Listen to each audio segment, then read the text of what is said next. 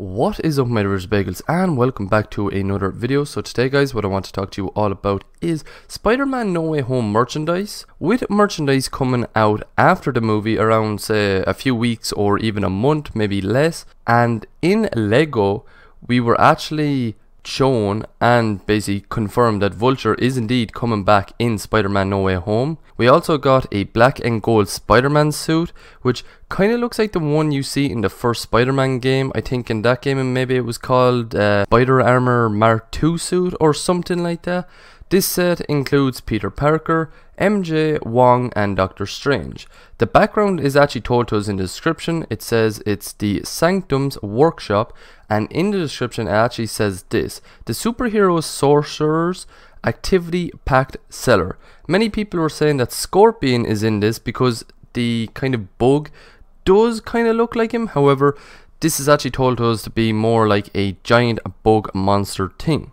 What also got confirmed was Nick Fury and Mysterio returning in Spider-Man No Way Home, which, if reports are true, would make a lot of sense, right? It really would. It just would make a lot more sense. There are other sets, but only Lego has really shown us other characters, and simply these could just be for marketing, or we could really see them in the movie. Who knows? Take everything with a grain of salt about Spider-Man No Way Home, because somebody could say something about Daredevil, somebody could say something about Mysterio or the Sinister Six being in it, and it could be completely wrong. I am just saying everything that could possibly happen, and I'm saying just take it with a grain of salt because I could be wrong. This is the end of the video, guys. I hope you did like it. If you did, please hit the like button. Right beside the like button is the subscribe button that you can hit to subscribe to my YouTube channel. Beside that is a notification bell that you can hit to stay up to date whenever I upload a video to my YouTube channel, or maybe even stream. Speaking of streaming, I stream mainly on my Twitch channel. Link to that will be down in the description below. I usually play Warzone, Call of Duty, Minecraft, and hopefully a few other games that come out in the future, or that I have free, or that I just have now as well.